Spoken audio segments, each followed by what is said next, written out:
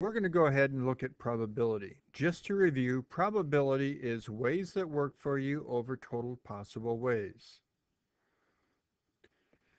Probability can be done in a couple different ways. Sometimes it's helpful to draw out a diagram. So suppose you had 3 coins being tossed, and what's the probability of getting exactly 2 heads? Well, you'd have your first coin, could be a head, so you could draw a line also then for your second coin being a tail. Then, after that coin, you could have a head or you could have a tail. So you draw 2 more lines. Then, if you had your tail here, you could also have a head or you could have a tail, and you draw 2 lines from that. So these are all your options for 2 coins. But we have 3 coins. So from this head, you want to draw in your options of a head or a tail. And then we want to go to this one here. We have a tail, head, then tail, and then we could have another head or we could have another tail. And so you want to draw in from each one of these here in this column the next one for the third coin. So if you follow this top branch, it's a head, head, and head. So I have that written out here. Follow the top branch, but then come down one, that's a head, head, and a tail. By the way, that's what we're looking for. We're looking for 2 heads. Or we could have this one, a head, a tail, and a head. Well, that one also works for us.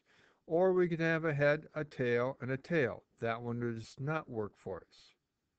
Those are all the options you have by going on this upper branch right here. So now, suppose we start here and come down. I'm going to come down, do a tail, head, and head. That also works for us. Or we could have a tail, head, tail. Or we could have a tail, tail, head. Or the very bottom one, all 3 are tails. So we have 8 options for us, but 3 of them work for us, so our probability is 3/8. Sometimes doing a diagram like this is helpful. So consider this situation. 3 coins are tossed. What's the probability that they're all heads? Well, we had said up here that that was one way to do it out of 8, so it's 1 out of 8, or probability of 1/8. We also have odds. Odds are somewhat similar to probability. Both have the top being ways that work for you. Now, probability is out of total ways that could work.